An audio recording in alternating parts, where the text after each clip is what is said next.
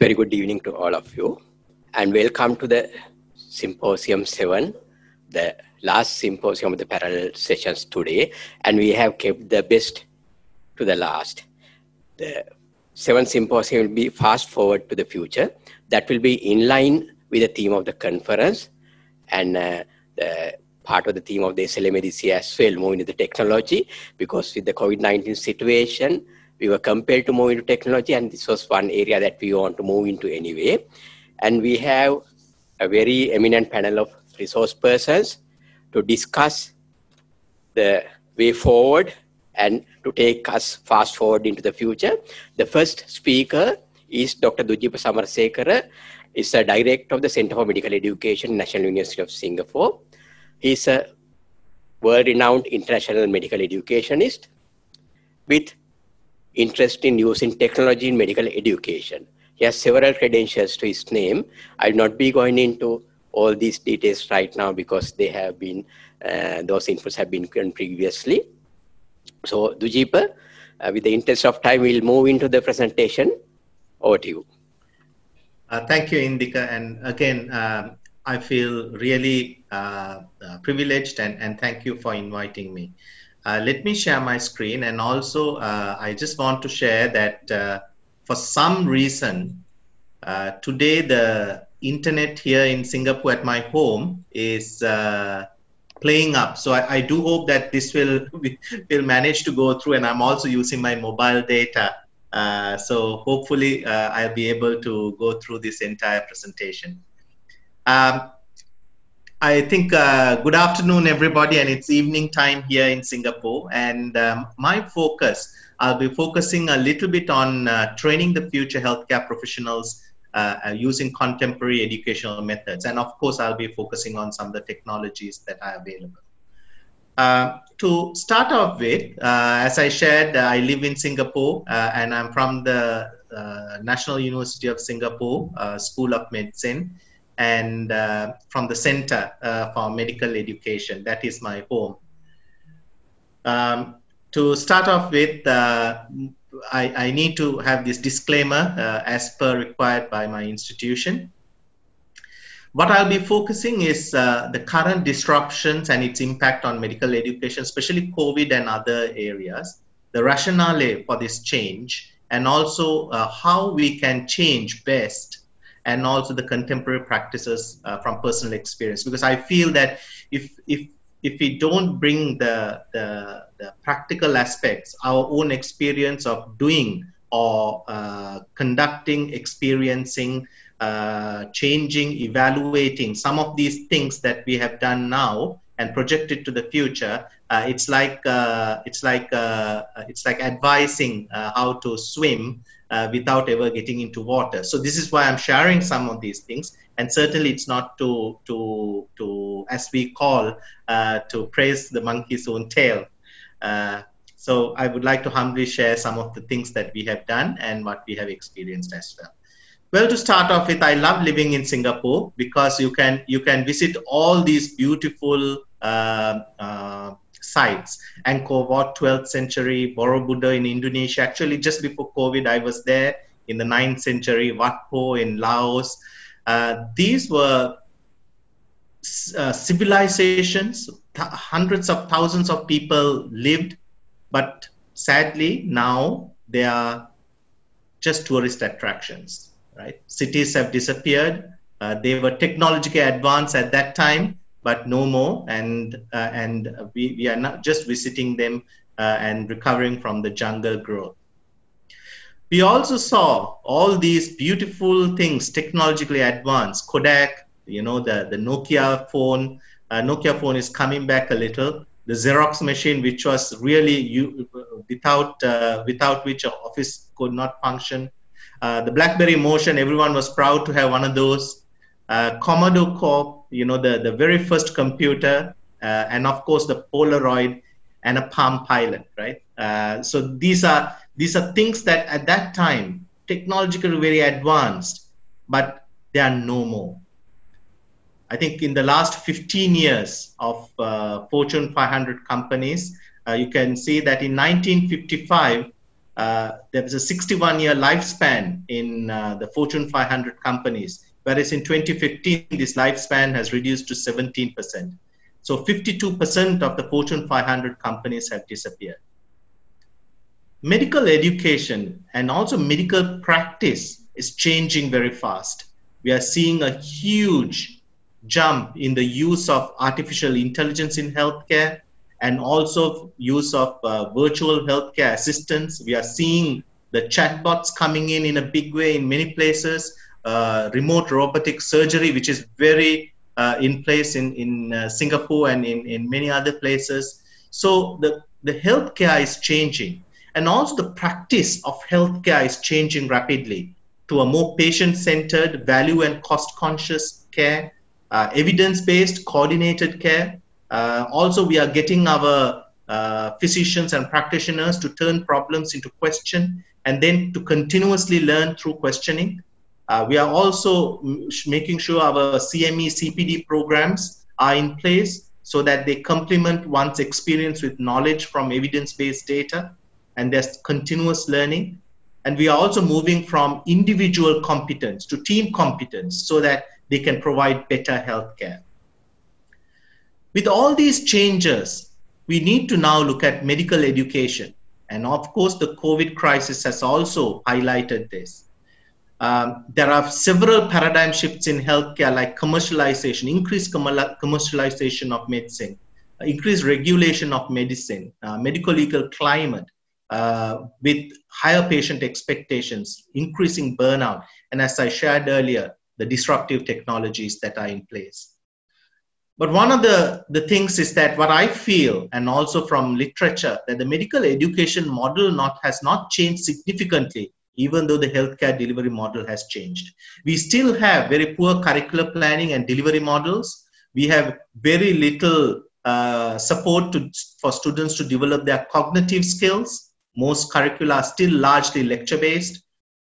Poor training in domain-independent skill sets like interprofessional skills, communication and professionalism skills. There's still time-based progression, lack of supervision. There's little opportunity given for students to reflect, to discuss, and to incorporate what they're learning and also their skill sets. So these are some of the challenges that we are seeing today. Our lecture halls from the 20th century lecture halls have moved into these modern lecture halls, but they are still lecture halls, right? Where there's more didactics than more interactive lectures. This is the latest lecture hall at the School of Medicine. It's still a 350-seater lecture hall. We are putting in a lot of money. We are moving from dissecting cadavers to prosected specimens. It's still more or less prosected specimens and dissecting cadavers. We are moving increasingly to simulation, but it's still mono-professional learning rather than interprofessional learning. So have we really changed? Well, COVID crisis really pushed the boundaries, but there are concerns. The concerns are that I quote from the World Economic Forum that while some believe that unplanned and rapid move to online learning with no training, insufficient bandwidth, and little preparation will result in a poor user experience that is unconducive to sustained growth. Others believe that a new hybrid model of education will emerge with significant benefits. So there is also caution in this move because we are now seeing increased digitalization of medical education, moving into virtual, hybrid, online learning, virtual and augmented learning, etc., across the medical education world. This very hurried and rapid move. So with all these, I think one thing is very clear. We need to adapt, we need to change, we need to be flexible, and we need to be innovative. And one important thing, I think Buckminster Fuller, who's a systems engineer, who once said that you can never change something by fighting the existing reality. So to change something, we need to build a new model that makes the existing model obsolete. I think this is important. So as we move to a new paradigms of teaching and learning, we need to understand that we need to actually create such environments so that these new paradigms can thrive, progress, and be sustained.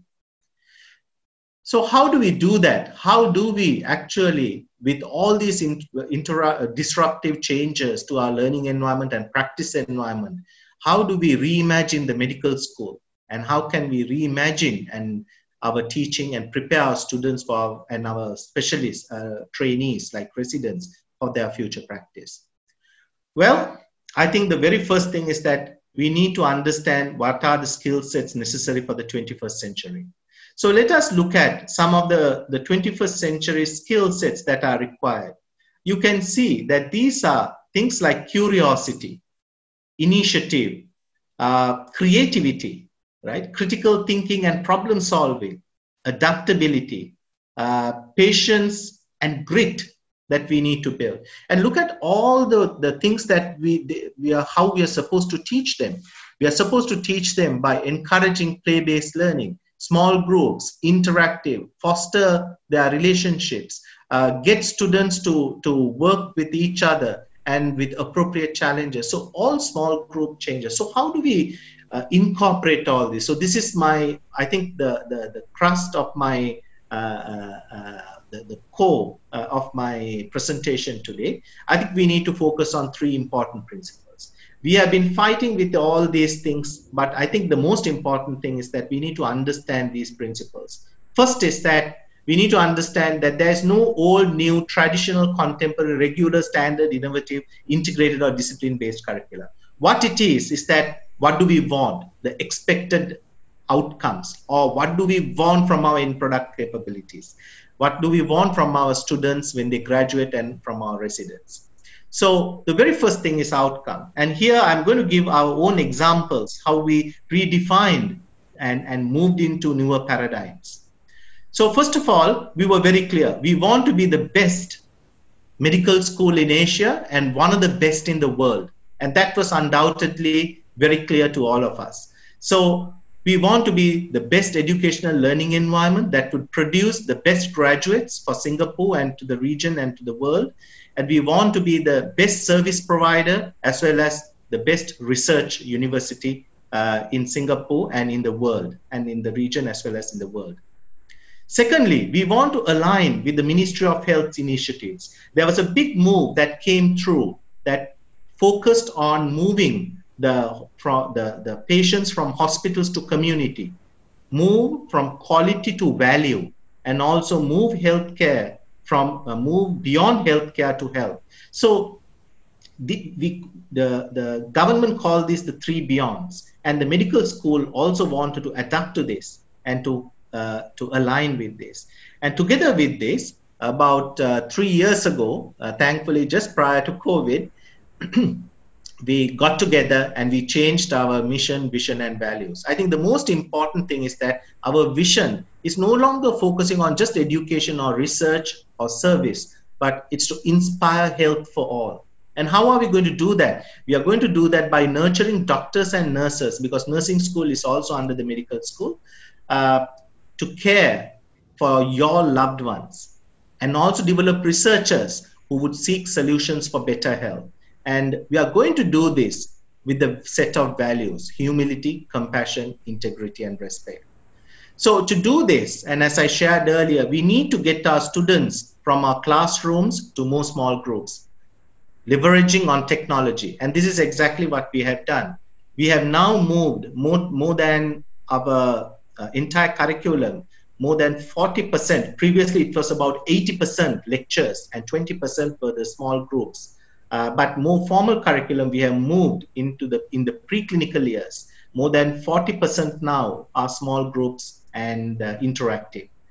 We are going to increase this we are going to flip this as well. So this you can't do without leveraging on technology. And we have used a method called the collaborative learning cases, where the students can either synchronous or asynchronous learn from on-site or off-site, using the latest technology, the technologies such as Zoom, Microsoft Teams. We use Microsoft Teams, working together as small teams, solving problems and learning content. So harnessing technology and the appropriate technology with the relevant curricular design is extremely important. So to support this, we have also developed a whole suite of toolkits for e-learning, and also not only for e-learning, also for assessments, right? So all our assessments, except the clinical hands-on assessments, are all online. They are on ExamSoft, a mod called ExamSoft. We also use the Microsoft, especially the forms, and also using Zoom as one way of evaluating and also keeping proctoring the students. The clinical exams during the COVID period went online again, thankfully, because we have developed the technologies and adapted them. But more or less, we will be, especially in the final year, we will be having the real patients, but again, leveraging on marking and etc. using these software tools. Because why? We can then immediately examine the performance of our students, and also to see whether a specific item or a station performed well, and also we can evaluate the performance of each examiners, so that we know that the exam was fair for students and also reliable.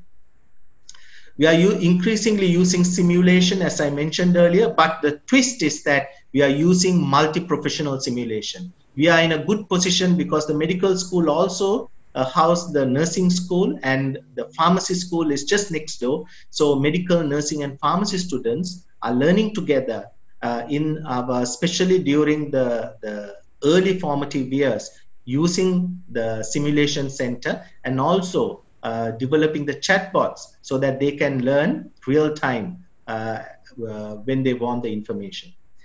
As I shared earlier, we are adapting the curriculum to individual students, and we are now leveraging a lot on virtual technology. So we have the virtual interactive human anatomy, which focuses on regional anatomy. It started with upper limb, now it is going into lower limb and also thorax and abdomen.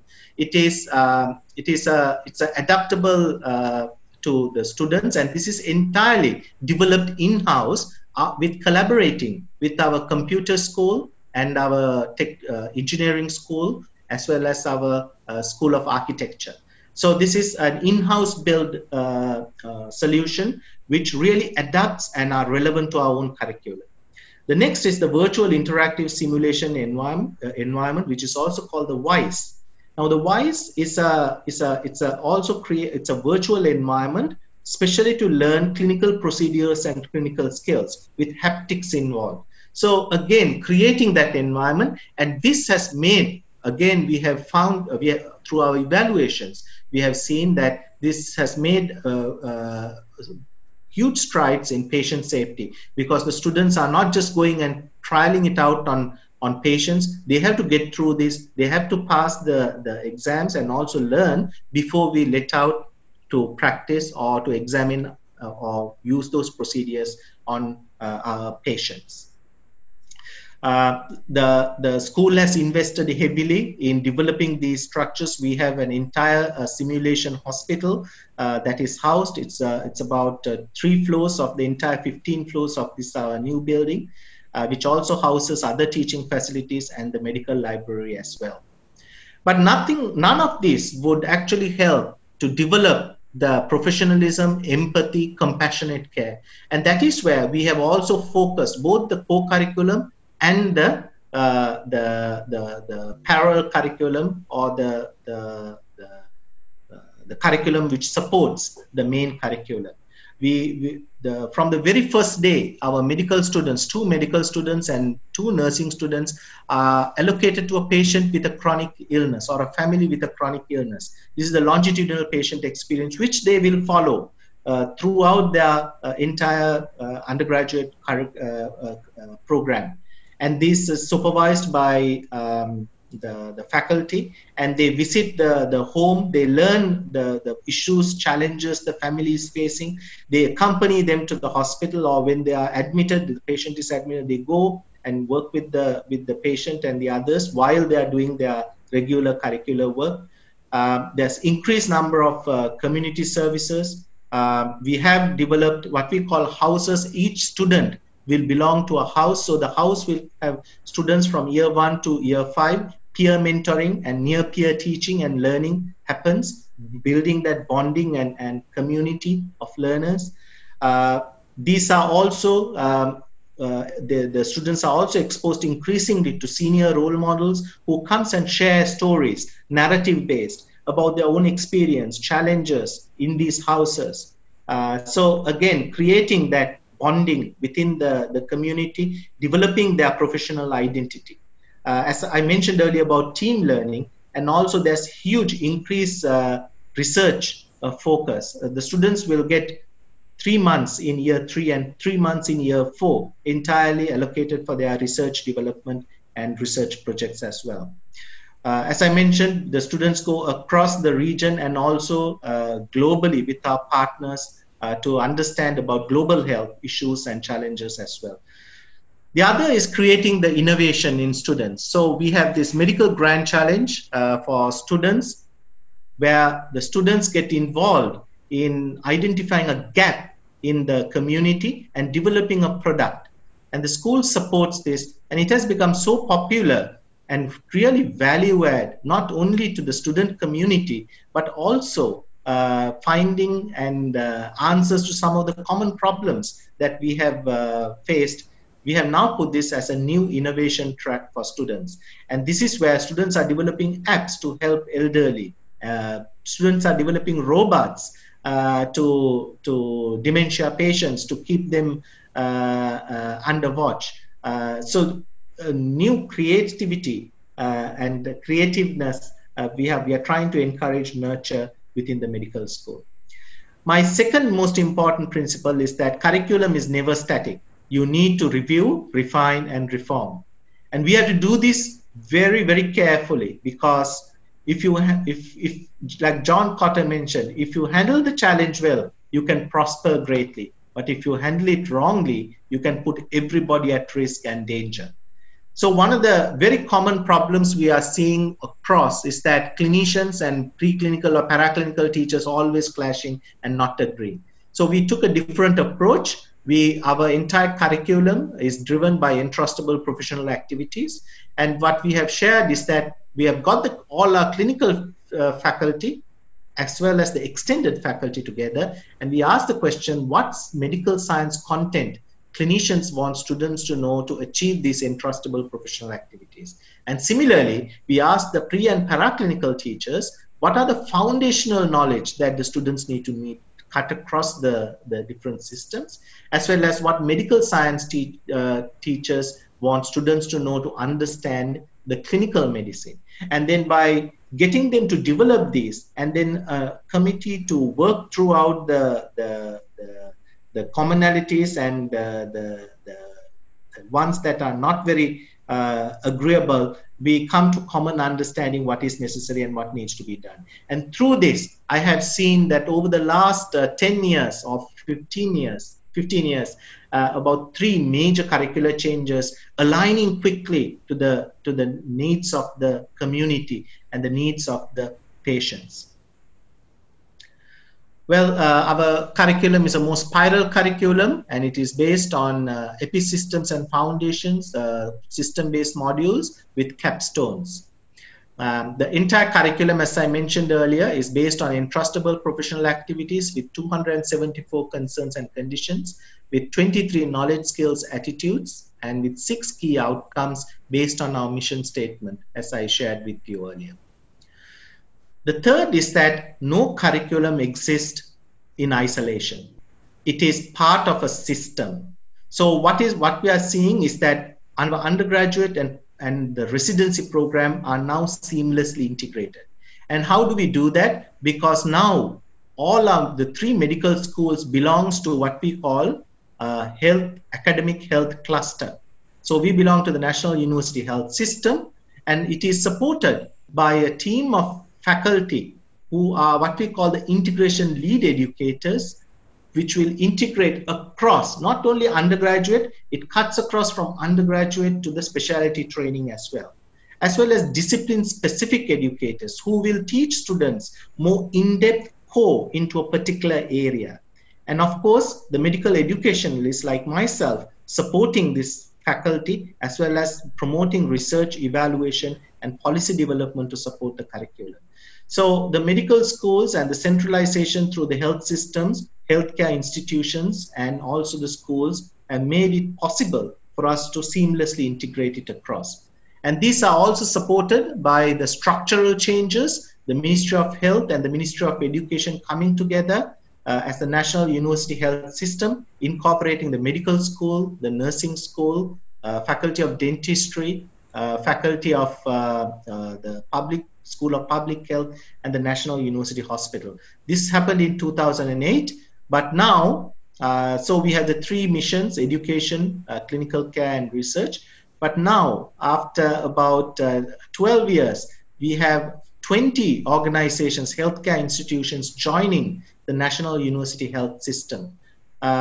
We have the medical schools, but also we have the primary care, the secondary care, tertiary care, and quaternary care hospitals and training institutions joining us, so that this continuity of education can continue, and we can harness the faculty not only from the medical school, but from all three schools, from medicine, nursing, dentistry, and public health, but also from the hospitals across the academic health cluster.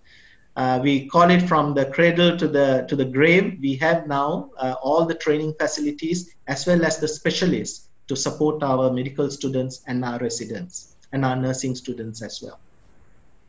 But one more important thing is that we must not forget our students, faculty, and patients. And we need to know that they are from different generations. So how do we do that? We need to build trust. We need to make sure that what we do are relevant and purposeful, and what we are doing are analytical and creative. Now, if you focus on these areas, we will see our teachers and facilitators post-COVID be creative and adaptable. They will develop new skill sets, harnessing technology appropriately and effectively, so that they will drive their students into proper learning behaviors. They will understand different technology tools. They will be benevolent, caring, compassionate, and collaborative towards students and residents. And also they will develop good communication skills using interactive technologies. They can't do this unless we support this. So I'm very thankful to the university, because this is a $1 million gift to the faculty, the community. This is what we call the Imaginarium. So this is housed in the library, where this is only for faculty. The faculty can go to this facility, get involved, immersed in all the technologies that is available, and then you just need to think how you are going to use these technologies in your teaching or your assessment.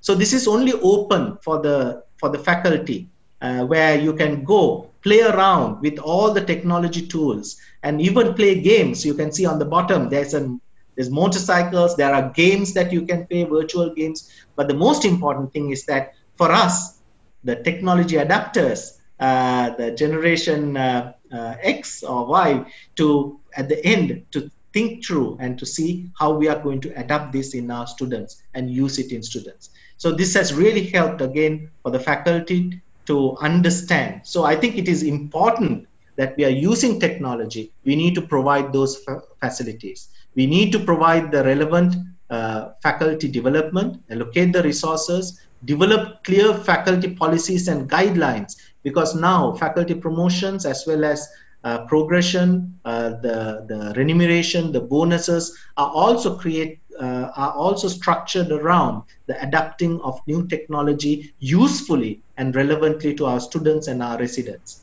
And also we need to ensure that it is a nurturing, so that we build a community of practitioners or community of learners.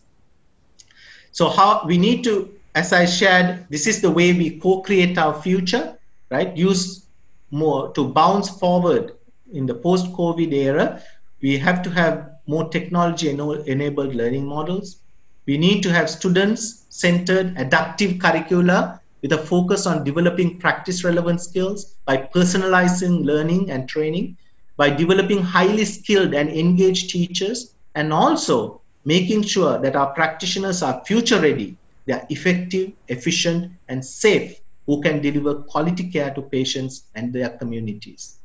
So my take-home message is that there's no magic bullet, right? We have to have good alignment We need to focus on what we want, the end product capabilities of our graduates, and how we can achieve them. And then the most important is that we need to develop a community of educators. We need to invest, develop, nurture, and sustain our faculty.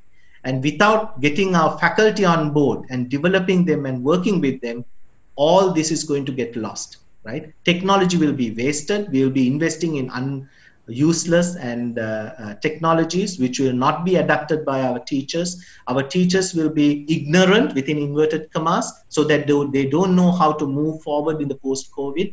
And also our support structures, our incentives, etc., will be quite misaligned with what is necessary. So we need to recreate our future or co-create our future by taking care of our faculty. Thereby, the faculty will take care of our students and residents and adapt all this. With that, I want to thank Professor Indika Karunatilaka and the SLMA Organizing Committee. And I do hope to stay on with the end of this workshop to answer questions. Hope with my internet hopefully not playing up. So with that, thank you very much. Back to you, Indika. Thank you very much, Dr. Dujeepa, from the insights from Singapore. That's paved way for our next session. For the past few months, we have seen a lot of innovations coming through, and I can't think of anyone better than Professor Rangika Halwathura, Commissioner of Sri Lanka Inventors Commission, to shed insights and give us his views in terms of what's taking place. And I invite you, Professor Halwathura, to deliver your session on Go Back to Human Mode from Auto Mode.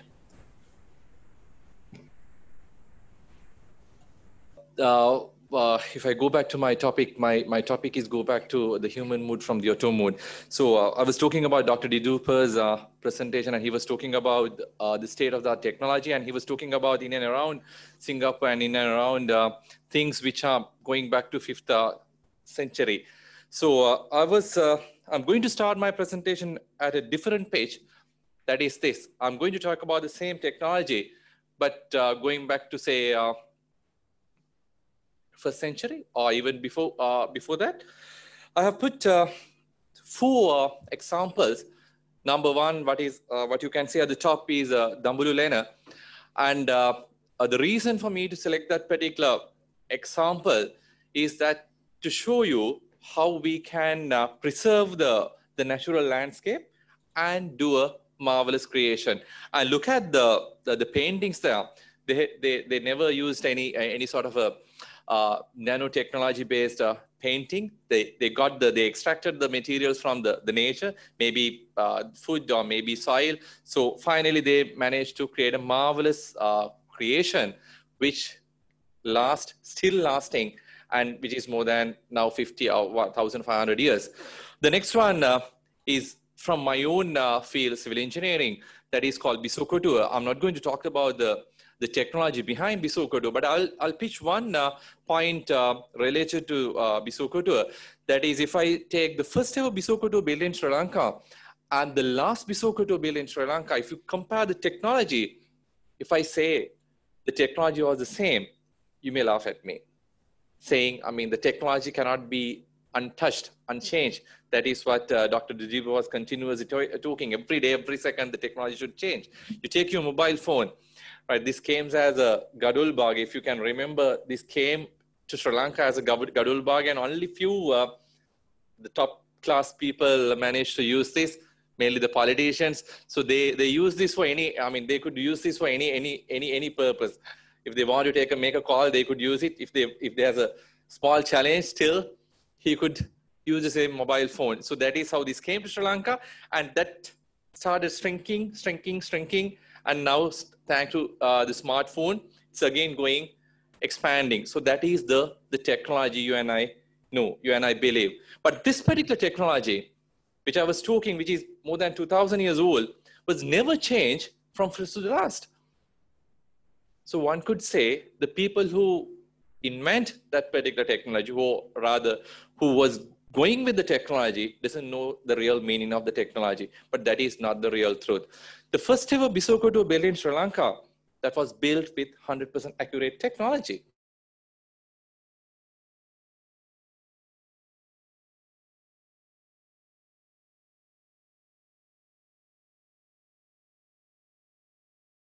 With 100% accurate technology, our so-called leaders will definitely change that. But these, the rulers of the country, they showed the real sustainable politics. So they found something which is interesting, which is with 100% technology, so they never change. So that is the second image I was showing you. The middle image, that's the image of Yodala. When I say Yodala, again, the people who doesn't know about Yodala will laugh at me. What is this? I mean, you are a civil engineer, but you're talking about a 3.2 kilometers long canal. I'm very sure all of you have visited many countries and you have seen a lot of canals across the cities, across countries, even linking two countries. But this particular the canal is only 3.2 kilometers long. And one side you have the village, the other side you have the earthbound. So everybody, every civil engineer still proudly say, this is one of the best creation of the world. Why is that? The reason is nothing other than the slope. The slope is only 10 to 15 millimeters for 1 kilometer. This is out of soil, not out of concrete. If you do it today, with all this, the sophisticated technologies we have, I'm very sure still we will not be able to make that particular slope. Just imagine, I mean, just close your eyes and try to imagine the technology today and technology what they had there and see how they have done it. If you do it today, I'm very sure you will take a drone, fly up and you foresee what are the obstacles next to that. But these people, they also had a drone that went up to only 30, 40 feet. That's a nearby tree. They climbed the tree. They looked about 50 meters maximum. But still, they managed to find the correct contour connecting two tanks, right? Connecting two tanks going 3.2 kilometers untouched using the natural materials. Unbelievable. The very last one, Sigiriya, I'm very sure all of you know what is Sigiriya. Yodala was built by Dhatusena, King Dhatusena, and that's why he was killed by his own son, King Kashyapa, and he built Sigiriya. And he ruled the country only for 18 years. Within 18 years, with that particular mentality, he killed his own father. And his brother went to India, and he never knew when that particular guy will come and get the power back. So he's with that particular mentality. Just imagine your car was hit, or rather, animal was hit by your car. How many days you are going to suffer? How many days? Definitely you will suffer at least 1 or 2 months. This guy, he killed his own father, and his father, the brother is in India. He will come and capture the palace again. With that particular mentality, he built this particular beautiful, palace. And I mean, if you get that particular point itself, you could, I myself can say this is the best wonder of the world. So we are coming from a era which, which had this particular technology. So from the technology, if I move to another subtopic, the food and agriculture, from the main dish to the side dish and to the deserts, the people who lived about 500 or 1,000 years ago, they managed to grab from his own land. Maybe not from his own land, as a cluster. If you take a few houses in a village, so they were self-sustained, right? They managed to share the things. With that, they managed to create the social relationships, socio-cultural relationship within the cluster, and they managed to proudly say they are self-sustained. I'm kind of requesting you to compare this with the modern era, where you and I live. This is about the agriculture. I mean, from the paddy to the side dishes, to the deserts, you had everything within your own cluster. You're self-sustained. The next topic is your own field, medicine. He talked about the Ayurvedic medicine. Actually, that is not really belongs to us. It came with King Vijaya. I mean, he came from India. He brewed this Ayurvedic medicine. And before that, we had our own medicine. And I mean, you are representing a country which has the oldest hospital in the world, right? Sri Lanka, can claim as the country with the oldest hospital. You go to Mihintale, still you can see the remains of one big hospital. It's not like the sophisticated hospitals which Dujeepa brought from Singapore, but still that managed to treat the people in a very human manner. The very your left corner image, that is from Polonnaru Hospital, and the clay pot. We were talking about keeping drugs at a known temperature with a known humidity. So these clay pots managed to keep the drugs at a known temperature, at a known humidity. They never knew about these terminologies, humidity and the temperature, but they managed to learn from the nature and try to adopt it. I'm not a surgical expert, but the people believe, the archaeologists believe, these two instruments they use for brain surgeries.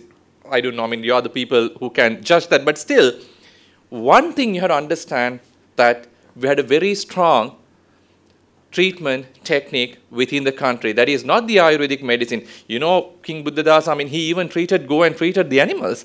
So we are coming from that sort of a era. So let me change your mind to the world today and the modern world. If I just try to replace the three topics which I was talking with you with the previous slides, the technology, you take your mobile phone, I'm very sure you'll not be able to find a single thing which you can't do with your mobile phone. Think of a doctor, he's here inside. You won't believe USA has recently developed an app. You just take the phone, you inhale to the phone, and that can detect 18 diseases. So why you need doctors hereafter? It's all inside. Engineer? It's really nothing. If the doctor is inside, the engineer is really nothing. So all the professions are inside now. So you think of anything, it's there inside the phone. And we have landed to Mars, the moon, and we are planning to move to the Mars. And if you think about the food, I never learned growing a plant without soil. But now, today, it's all hydroponic. So you plant things without a single drop of soil. Another different creature. You can't claim this as the cow or a bull. You need more food. That is what the human expectation. So the scientists, they created a creature by changing the genes, and you will not be able to call this guy as a bull anymore. It's a meat bowl now. Another guy. I'm very sure you have seen two types of cocks in your life. Both have 2 legs. Am I right? 2 types of cocks. One in buses and the other one is in cages. But this cock is slightly different than to the 2 cocks you have seen. This cock, actually in the chicken industry, when I was a kid, the broiler chicken, it's 48 days.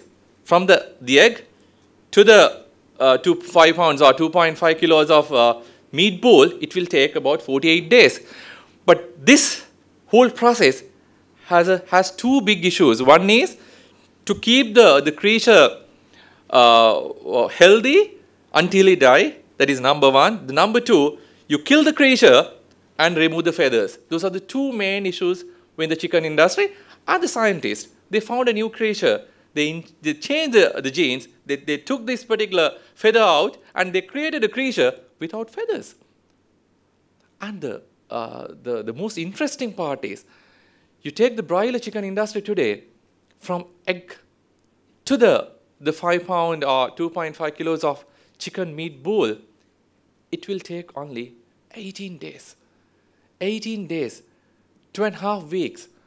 That creature can't even think of dying. It will be killed and sent to your plate. Unbelievable. The medicine. You think of a disease today, unfortunately, we couldn't still find a drug for the COVID. But any other disease, you think a disease today, the next day you'll be able to get the drug. But the countries like Sri Lanka, much more advanced than that. Sometimes you'll get the drug, then they will realize the disease is not there. The next plane, you'll get the disease as well. So we are very much fortunate to be in a developing country. So that is the modern state-of-the-art technology we are talking. I'll not be able to finish my modern day or the today's technology without talking about the artificial intelligence. I mean, you think of anything, even your smartphone, your vehicle, you think of any equipment you use today, it's with artificial intelligence. You all know Pandit Amaradeva, I mean, he died. But if you really want to listen to his music, you'll be able to make a robot which can sing or even, play the violin to the same tune as Pandit Amaradeva. So we are that much of advance in terms of technology. You may not know, 2017, one called Sophia, Saudi Arabia has given the citizenship. So we are living in an era where the robots got the same equal rights as a human.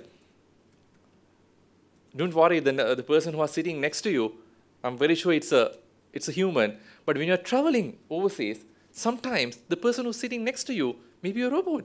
So we are living in an era, the world has changed to that level.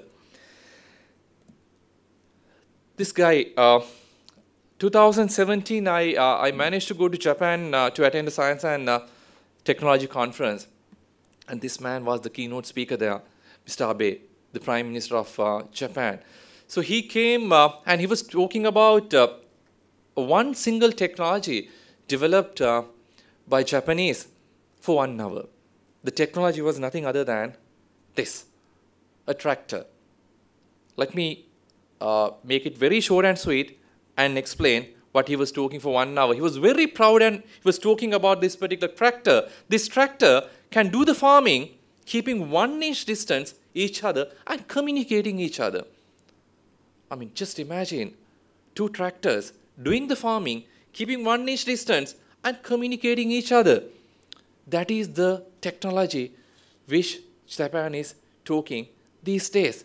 The very next day, I had to come to the airport through their subway, and I met this particular couple with their kid. Very interesting. Don't misunderstand me. I mean, I didn't take this particular the photo because of the beautiful lady. There was a reason behind for me to take this particular the photo. I was traveling with them for 45 minutes.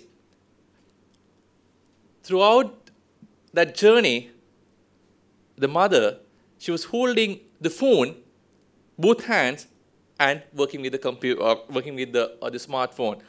The father, very interesting. Father, one hand, he was holding the pram. The other hand, he also working with the phone. Most interestingly, the kid is less than, I'm very sure he's less than 1 year.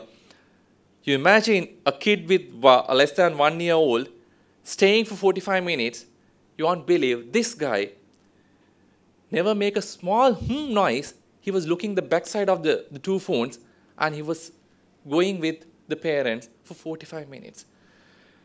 These days we were talking about the social distancing, but I experienced social distancing 3 years ago in Japan. Within the same own cluster, father, mother, and the kid touching each other, not even a single word. The previous day, the Prime Minister was proudly talking about a technology, 2 tractors keeping 1 inch distance, communicating each other. If you think this is the development, this is the technology, I'm sorry to say, I don't want to see this technology crossing the Indian Ocean and reaching my beautiful country. So this is what has happened with the technology. Let me fast forward my presentation. I saw there was a notice. Okay, this is the technology and the development. I mean, we have We have changed the cross-section of cities. We are going not vertical, now we are going not horizontal, we are going vertically up, right? The face masks were familiar to us after COVID, but the Chinese, Japanese, even Indians, they started using this purified the mask 3-4 years ago. Do you know for a year we burn 6.5 trillions of cigarettes. If you count that to a single day, it is 16 billion cigarettes per day. You just burn out. And one cigarette butt can contaminate 1 liter of water. We have 7.8 billion population in the world. Out of 7.8 billion, 1 billion, they don't have good food to eat. They don't have 1 billion, they don't have water to drink. And you won't believe, per day, 5,000 die without proper drinking water. But in the world, every day we burn 16 billion cigarettes, and that will contaminate 16 billion liters of water.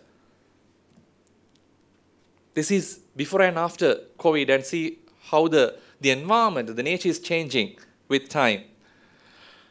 So this is about the agriculture. I was talking about the state of the agriculture, and the Govia is now mod. The mod Govia go to the field with a smartphone. All the details are monitored through a phone now. And we distance the nature from the field, and we say it's much more efficient and productive. And far away down the line, we brought another issue, that is wildlife and human conflict. So that is what has happened to the country and to the world. I'm not going to talk about your profession, that is medicine. I took 3 examples. I'm going to talk about 2 here, because you know what has happened to your profession and your field. So that is not the real challenge. Actually, the challenge is this: by 2030, you need to produce more, 50% more energy, 50% more food, and 30% more water. So there are a lot of challenges with that. Another 10 years down the line, we have to double, or rather, make 50% extra food and water and energy. So none of these things are, say, computer gel-marts. So these are happening. We're talking about the COVID. But the COVID is not the real disaster. The climate change is a real disaster. 98% of the population who are affected due to climate change are from the developing countries. That is you and I. So this is what we plan to work with the artificially intelligent robot. But exactly this is what we have done to the world. Every step we put forward, we destroy the nature. We destroy the nature. It's time for us to turn back and see what we are doing. If not, you can see what is going to happen to us in the near future. So, very interesting cartoon again I found from the internet. So this guy is like you and I. He talks with the sun. He talks to the sun and say, look, I mean, you go to your settings, you go to your display, go to your brightness. Please reduce your brightness level. I can't live anymore. It's really hot. Then the sun replies and say, I'm sorry, I haven't done any change to my settings. You go to your settings. You reduce your concrete jungles, you increase the number of trees. In very simple terms, he say, you go back to your human mode from your auto mode. You go back to your human mode from your auto mode. I know this is not the real audience to talk about this statement, but I will tell that here. I'm very sure you'll be able to pass that to the 225 people who are sitting middle of the beautiful lake. Vanasimata mulai, mulamata kavima. Well, when I say we need to think back, but the world is changing. If you take the development as a snake is basically coming behind us to go and see what are our roots, but we are still hanging on his tail and say that is the development. World is changing. From tourism, clothes, what we eat. If I take just 1 or 2 examples, you know about posh shopping. I'm very sure the female knows about it. 5 years or 6 years down the line, the posh shopping was, you take a transparent polythene bag, you go to a supermarket, get the beautiful shiny vegetables and fruit, put it there, and that was the posh shopping. But now, you go back to the village and you get the vegetables with tips. Think about the tourism. Tourism, you were looking for star hotels. But now, people again going back to the village, to the jungle, and say the ecotourism is the best. You won't believe, there are hotels in the country, inside a jungle, small tent, per head, the value is 100,000 rupees. So the world is changing. I mean, I was trying to talk about a very simple concept, but I didn't want you to go home and spend hours and days to think what I was talking. A simple fact, if I try to compare the past and the now, then and now, the people who lived in this country, say 500 or 1,000 years ago, they knew one very interesting fact, that they knew that they are going to die one day. Our people, even at the ICU bed, we try to stay one more additional minute. Even myself, I will do the same. But if we spend all the days as an inhuman, and if you try to achieve another additional day, what is going to happen? It's again to live as an inhuman. So if you want to live one additional day, please try to live that as a human. For that, you need to go back to your human mode from your Utto mode. Thank you very much. Thank you, Rangika, for that fascinating, beautiful presentation, very insightful. And all these presentations during the SLMA conference will be video recorded and will be available, distributed in social media. So hopefully the messages will find its way to the 225. Our next presenter is Dr. Dinil Abeygunawardena, my good friend. And he is very much focused on visual and media communication. That is his main interest area, other than medicine. And he's a director of the Institute of Multimedia Education, which SLM is doing a lot of collaborative work. And this conference also is conducted in collaboration with IME. Over to you, Dinil.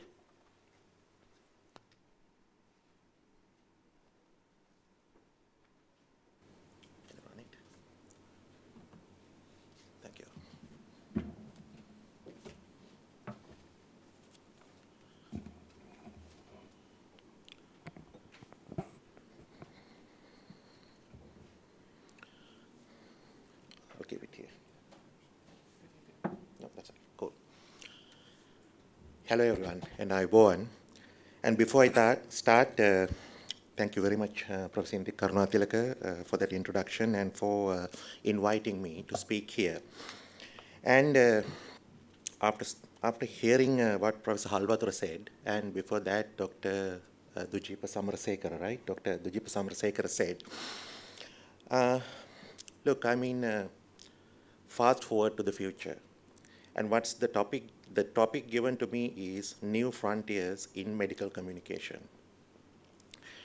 So when this was given to me, I started thinking.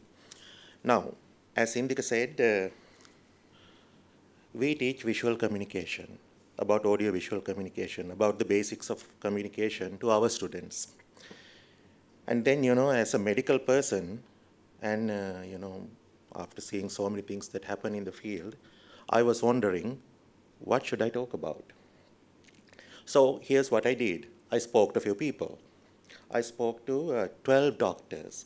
So because I was so confused, I made a few phone calls. I spoke to 12 doctors, out of which 8 were consultants, right? 6 medical students, 8 friends who are absolutely non-medical. And then I spoke to 4 family members as well. And after doing all that, I completely changed my mind. So when I heard the topic, New Frontiers in Medical Communication, what came to my mind was something like this, right? I mean, from old to new. Stuff like IoT, AI, AR. But instead, you know, rather than talking about this stuff, I thought I'd speak about something completely different. And I rewrote the whole topic this way. Fast forward to the future, just look at the visual hierarchy. Fast forward to the future, New Frontiers in Medical Communication. So let's start. The origin of the word communication. Now this begins, this comes from Latin, okay? Word communis, not communist, communis, but it has the same root, okay? Or communicare means common or to share. So with that in mind, let's look at sort of a common definition about communication. By the way, there's no universally agreed definition about the concept of communication, but you can say it's the process by which information is exchanged between individuals. But for us to have a better understanding, let's have a look at an expanded version. The process of transmitting information. It's a bit of a verbose definition, so let's take a bit of time and read it. The process of transmitting information, thoughts, opinions, messages, facts, ideas, or even emotions. And I have put this next word in quotes, understanding, from one person, place or thing, to another person, place or thing. Now, Professor Karunatilaka can write an email, right? Send it to Dr. Samarasekera in Singapore. So that is from one place to the other, right? Or from here to the Faculty of Medicine, or from his computer to some other computer, which means from one thing to the other. Now here's another thing I did. I just put some keywords into Google, and I looked for some graphics, right? When I put word communication into this, these are the graphics we get. Look at them. There's something that is very common here. Have a look, please. Each and every graphic has people in it, right? Maybe it's from Paris to somewhere, maybe it's from one location to the other, but it's between people.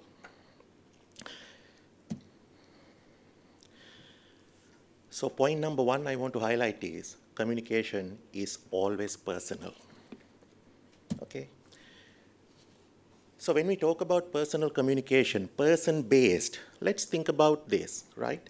As medical people, how do we receive and interpret communications? Or for that matter, how do we interpret anything? Interesting, isn't it? Like this.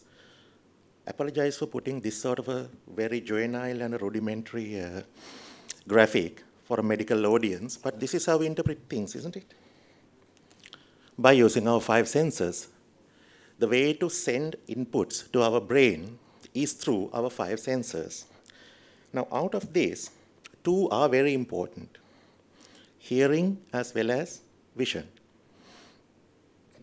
Because taste is there, smell is there, touch is there. Unless you are going to touch, lick, or smell someone. The main modes of communication that we are going to use is audio and visual. So let's put all these things together and sort of make a medically sensible working definition for the concept of communication. So this is what I want, the first thing, I want to emphasize on is all communications at the very core are interpersonal, mostly audio-visual information exchanges, right? So with that in mind, let's have a look at the concept of medical communication.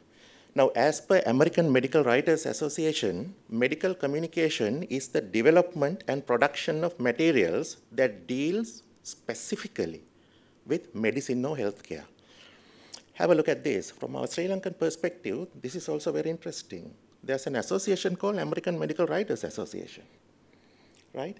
Consisting of non-medical people as well as medical people. All right, now this one is from CDC, again, bit verbose. Therefore, let's take a tiny bit of time and go through this. Health communication is the study and use of communication strategies to inform and influence decisions and actions to improve health. Let's come to the next part. See, decisions and action to improve health. Let's have a look at the next part as well. The health communication and social marketing practices at CDC draw on the work of scholars and practitioners in a wide range of sciences and disciplines. That is probably not that important to us, but let's read the other bit as well. Having a science-based strategic communication process helps us address public health challenges. Let's read this underlined part. Right? Have a look, please. The process includes using multiple behavioral and social learning theories and models, then identifying steps to influence audience attitudes and behavior. What does this mean? A communication has to have a purpose, right? Otherwise pointless, right?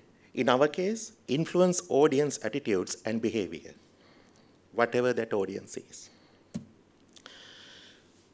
So let's put everything together and have a look at it. So what or how should an interpersonal, mostly audio-visual, information exchange designed to change a behavior look, feel, and sound like? Right? That's the question I wanted to ask. Right. The answer itself is actually here. What or how should an interpersonal, the highlighted bits, it's mostly audio and visual, right? It has to be personal, right? Obviously, it has to be audio and visual. And there has to be information, valuable information, right? For a communication to be complete, it has to be an exchange. And remember, it has to be designed as well. And the purpose? To change a behavior. Right. Let's look at each and every word separately. Personal. So how can a communication be personal?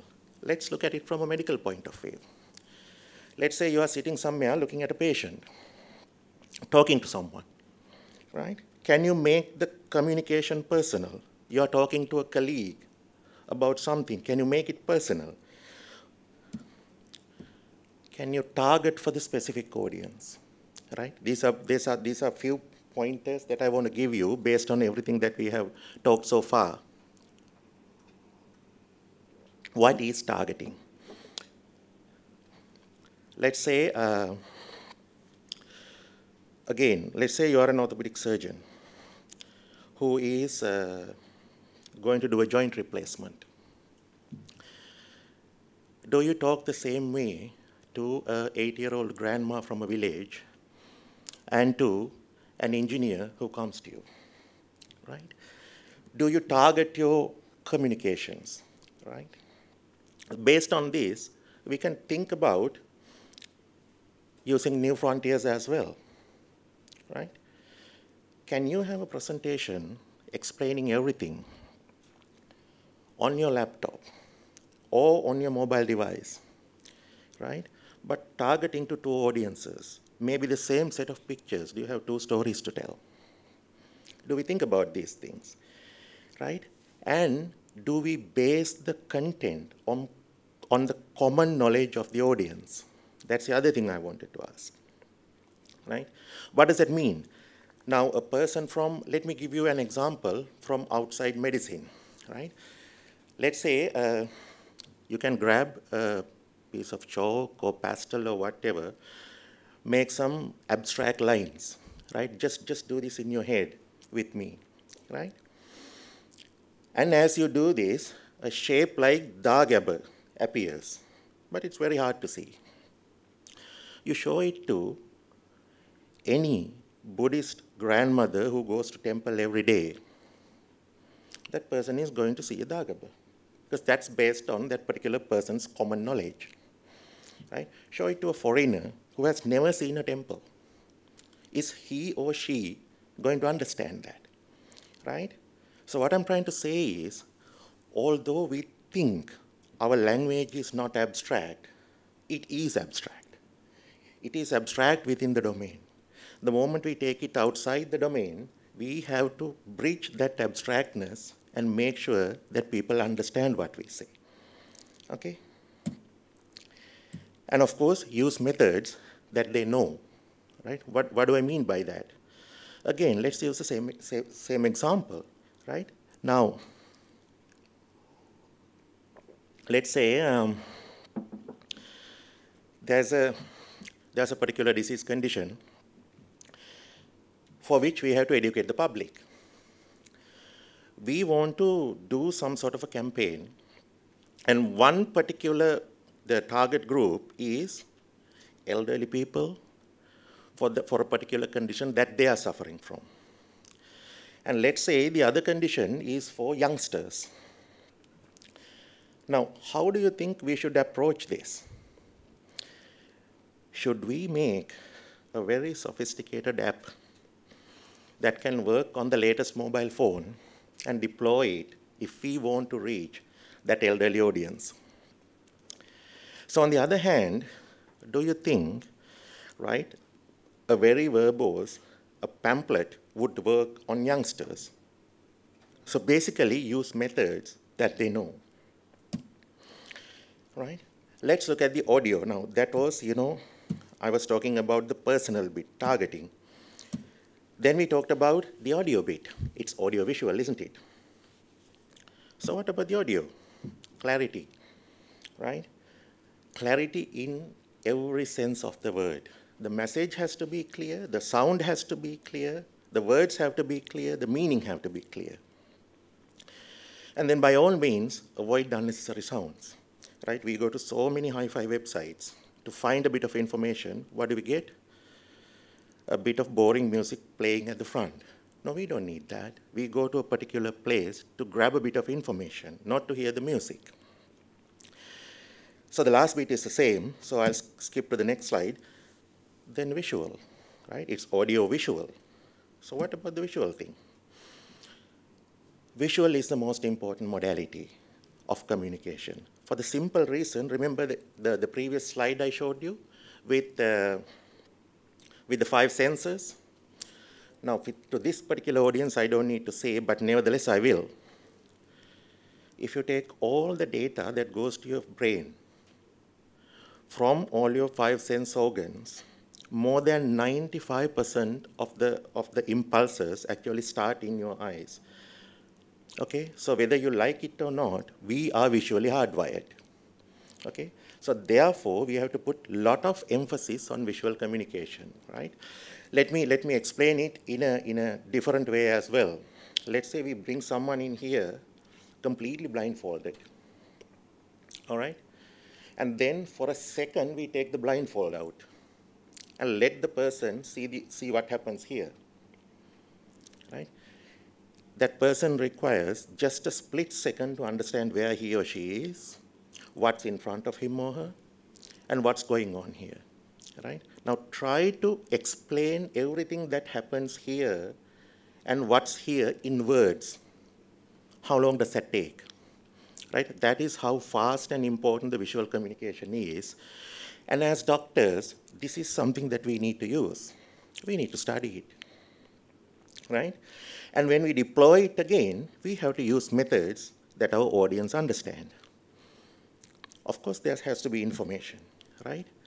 What does that mean? Stick to what is necessary. There's no point going on and on about unnecessary stuff. The attention span of humans is limited. We know that, isn't it? Right? So someone like Indika can explain this far better than I do. Right? This is why we designed lectures with maybe 20 minutes of hardcore information and then stuff to consolidate stuff, because our attention span is limited. Right? And the other thing what we need to understand is people don't care about how much we know or what we know. What people want is, basically what they want to understand or what they want to get from us is how our knowledge or whatever we can deliver can make them better, right? When we deliver something. So deliver what's necessary, and again, use the methods they know. And for anything to be complete, And information has to be, a communication has to be an exchange, right? A true communication is an exchange. So basically, listen, understand, and get the other perspective, right? And maybe then we can respond in a better way, in a context the other person can understand. So whenever we deliver information, always think about why we do it, right? And that is why we have to design it, and the information has to be designed. Why? To bring about a known outcome. So design the content, design the form, meaning the shape of it, as well as the information architecture, meaning you go to a library, right? And if you ask the librarian where a particular book is, he or she will look at the index and straight away tell you, go to that particular area, that particular rack, that particular place, find the information. So when you lay the information, make sure that lay your information like that. There's some sort of an information hierarchy and information design so the people can find it. And again, deliver by using methods people know. And remember that we are doing this to change a behavior, right? That is why it has to be designed. So if the idea is to make a behavioral change, we have to, once we do the communication, we have to ask, did we communicate to make a change? So what do we have to do? We got to take feedback, and we got to measure, right? Everything has to be measurable for us to understand whether it has hit or not. And then, you know, I mean, the look and the feel and the sound of a piece of information. New frontiers will make certain components feel different, right? I mean, how something is delivered will feel different based on the platform it is delivered. The look and the sound interpretation is biologically hardwired. Does that make sense? You see, a same bit of information that was delivered hundreds of years ago can now be delivered on a completely different platform, all right?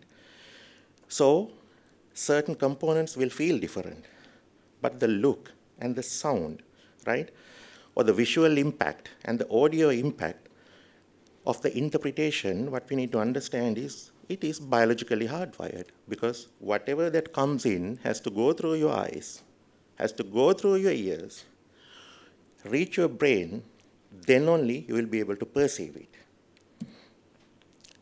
So the new frontiers make things, they are faster, they are more accessible, they may be more convenient, right? Although the convenience is contextual, like in the case of the grandma I was talking about.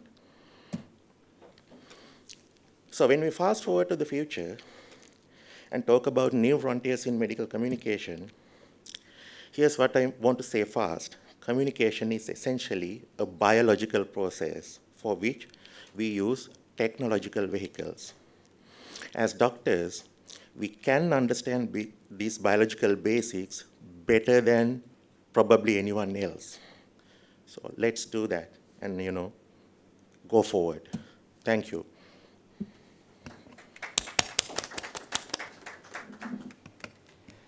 Thank you very much, Dinil, and to all our speakers. Given the time, we are pressed for time, we can have one comment. I would suppose, I don't know whether Dr. Dujeepa is still online? Okay. Now, I think Professor Halwathura was talking about social distancing happening even before COVID-19 through technology. And then Dinil was explaining about, emphasizing about the importance of communication. Dr. Dujeepa, what do you take on this? I can give you very short time. Can you comment from a medical education's perspective?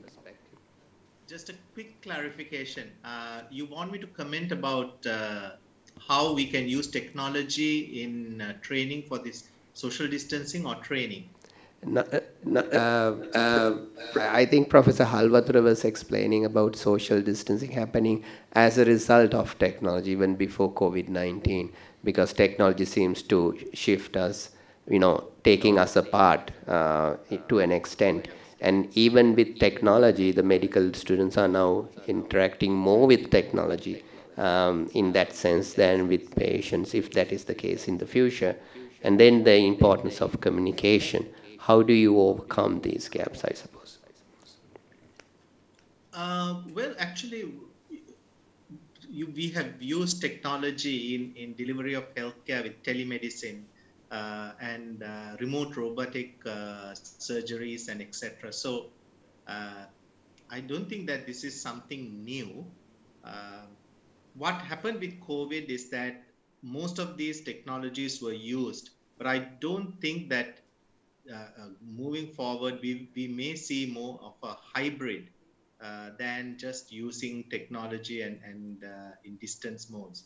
But what technology has enabled us is that we can now communicate with not only just one student, but we are now using multiple sites, and we can tap people from expertise from anywhere to help train our students and our residents.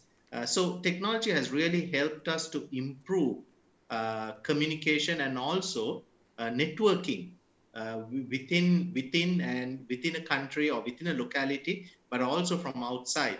One good example is that now when my center runs a lot of faculty development workshops. Previously, we had to spend a lot of money to bring experts to train just workshops. But now, leveraging on technology, we can actually tap onto the expertise from different countries to train our staff, and very similar to our students and residents as well. So I think it is the way we use technology and how we incorporate it is important meaningfully to our programs and also to deliver quality care to our patients. I don't know whether I have answered your question. I think, Dujeepa, I fully agree with you. I mean, it depends on the way that we use it. Nowadays, one thing we have noticed that in Sri Lanka, many medical faculties have moved into online learning, and sometimes as teachers, and also the students have noted that they can interact more. During lectures also, sometimes we can interact. Even during this conference, which COVID-19 has forced us to do it in this way, but I think it was a blessing in disguise that a lot of people were coming to SLMA Vijayarama House, a lot of social interaction, and we could even chat and discuss with the conference participants. So it depends on the way that you use it. So I think with that, given that we have very limited time and we have to start off with the next session, I thank the three speakers. Thank you very much, Professor Rangika Halwathura, Dr. Dujeepa Samarasekera, and Dr. Dinil Abeygunawardena. And so let us conclude this session now. And the next, we will be having the SC Paul Memorial Oration shortly, and please await. Thank you very much.